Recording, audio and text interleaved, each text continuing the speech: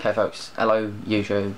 I just wanted to say, there's a quote that I heard recently coming from a guy called Peter Brabeck-Letmathe, and he's the former CEO and the current chairman of the company Nestle, and Nestle is the #1 supplier of bottled water in anywhere in the world. So they sell the most bottled water, okay?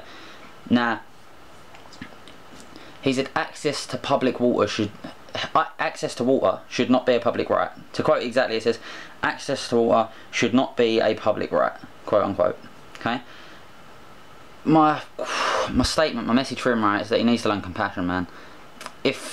What's the alternative? If access to water is not a public right, what's the alternative? Just like, for instance, when people haven't got access to the things they need, if it's a necessity for life, like water is, what do people do? What's the alternative? So just for instance, let's say people don't have access to food, like a homeless person, for instance, might not have access to food.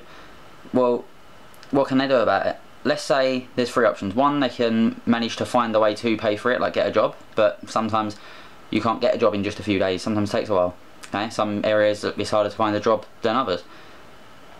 Then option 2 would be they don't get access. They don't get access to water and they die. That's it.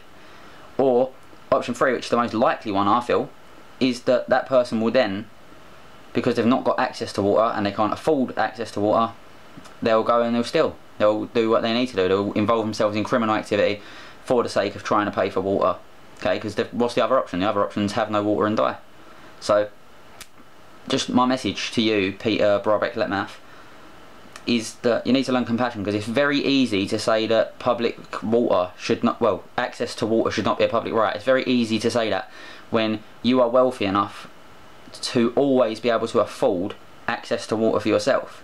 If water wasn't a public right, you're rich enough and wealthy enough to always afford the access to the water. Not everybody is, and the people that aren't are going to suffer big time. So you need to learn compassion for those people, and rather than thinking about what's profitable for your business and for the people that you work for and for yourselves, think about what's most efficient as a decision for humanity. So I'm not saying you're a bad person, I'm saying that it's a bad decision. It's a bad decision, it's a bad statement. So take the time to think about it. I'd recommend that you learn about human behaviour, efficiency, technology, ways that we can produce clean water. I recommend that you look at the Zeitgeist Movement by Peter Joseph and the Venus Project of Jacques Fresco. And study human behaviour from B.F. Skinner and Alfred Korzybski, for instance, and you'll learn about the way humans behave, because if they don't have access to the necessities of life, they'll do whatever they need to get those necessities to the access.